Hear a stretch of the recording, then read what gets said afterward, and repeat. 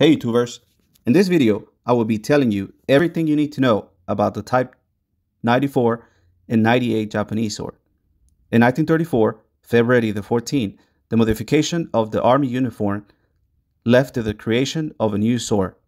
Famously known as the Type 98 and 94, these swords were privately purchased by Japanese officers by different swordsmiths clubs at the time, as officers were required to carry a sword. In 1938, to reduce the number of suspensions, it was changed from 2 to 1, calling this new sword the Type 98. The different feature from the predecessor was that the suspension from the Type 94 are removable.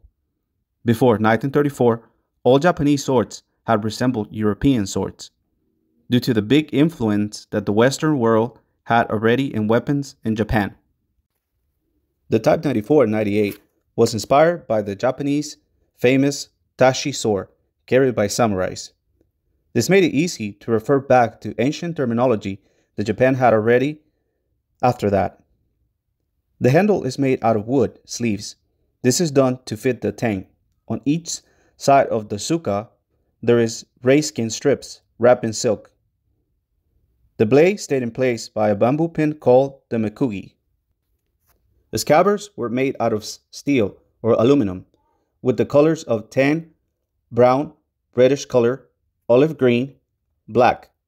The mountings were made slightly different due to different companies creating fittings at the time.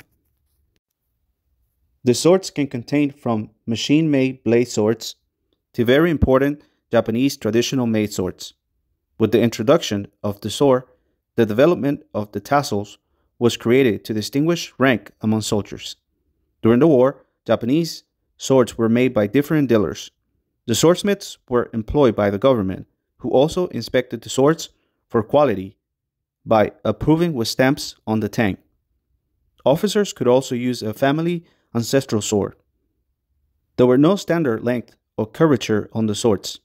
Many Japanese swords were created as gifts from the emperor or earned in competitions. The beautiful design of the Type 98 and 94 would go into history as a work of pure art.